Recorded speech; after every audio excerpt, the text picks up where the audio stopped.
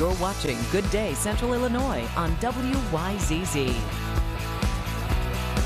Welcome back to Good Day Central Illinois. The Peoria Zoo is about to kick off Zootober with an array of upcoming events. We're joined by Steve Hausler to talk about what we will be able to see. Good morning. Good morning. Thank you for being here. Thanks for having me again. Of course. We are happy to have you here as many times as you'd like.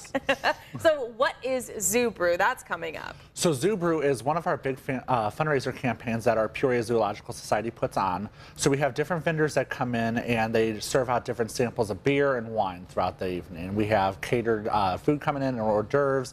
We get our delicious cookies from Trefskers. So once you say Trefskers, I'm here. Yep. There's live music and all sorts of fun stuff. It's a really good event. They also have their uproarious auction where they have over $33,000 worth of prizes and stuff that people can actually bid on and everything. So it's a pretty lucrative fundraiser. So there's a VIP experience? Yes, so you get into the zoo itself an hour early, and then you can get some special samples, see like everything for the first time and everything for the zoo, since everything's now decorated in Halloween stuff. So it's the first time the public is actually going to be able to see the zoo. That's amazing. In a whole different way.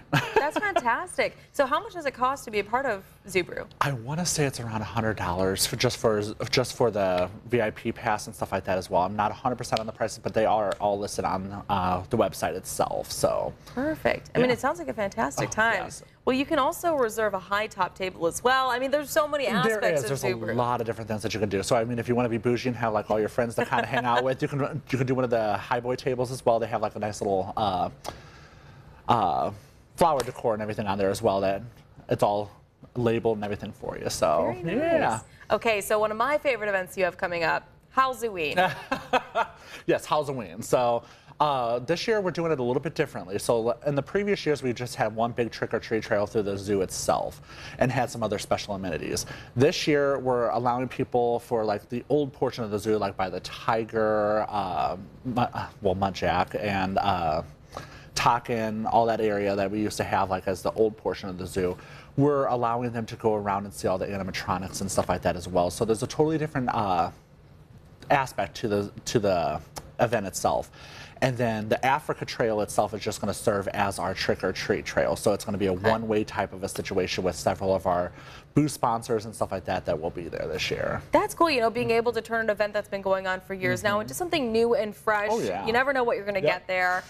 So have a fun time and make sure you guys go. So if we can get the rundown of both of those events real quickly, the when, where, and how much it takes. Okay, so the win is this Thursday, so is Zoobrew. Halloween, sorry, is the 10th, 11th, and 12th.